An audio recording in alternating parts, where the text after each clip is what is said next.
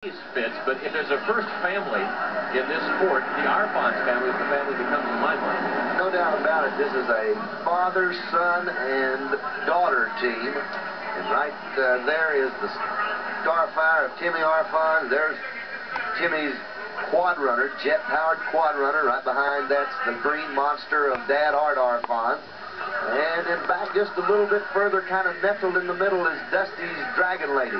So this is true a family sport, father, son, and daughter team. And Jim Duff takes a look.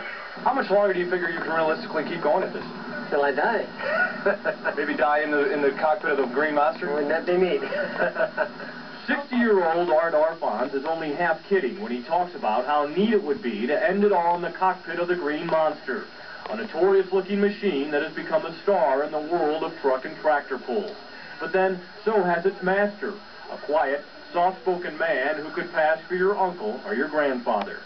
Art Arfons is a big name in this sport, but in his family, he's not the only celebrity. We have a different family life than what everybody else would have, so I wouldn't know what a normal family life's like. But I wouldn't trade it for the world.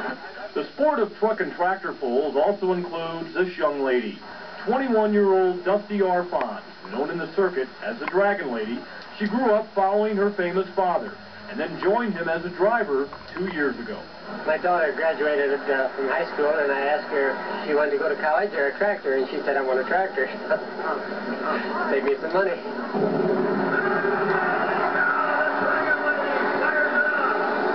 For a long time, I was Art's son, and now I'm starting to become Dusty's brother. Someday you'll get your own identity. The bike's going to do it. They're going to know who Turbo Tim is.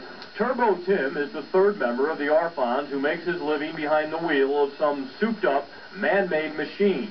Lately, he's been riding the sport's first jet-powered quad racer. With 1,500 pounds of thrust, this thing would blow him right out of the stadium if he wasn't careful. And like his father and sister, a little crazy as well. Round, round, get around, I get around, yeah, get around, round, round, I get around, get around, round, round, I get around, get around, round, round, I get around. My dad, I mean, there's no doubt about it. He's the best there ever was, and there's no way I'm ever going to top him. If I get on the same level as him, I'll be real happy.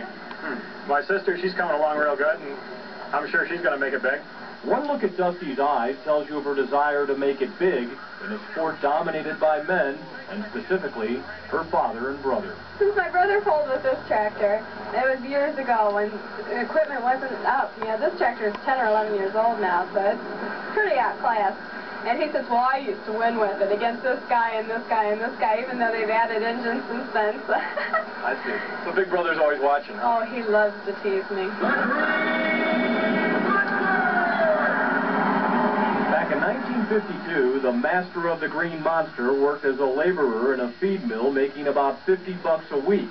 Now, he makes a good living traveling with his family and performing in front of fans all over the country.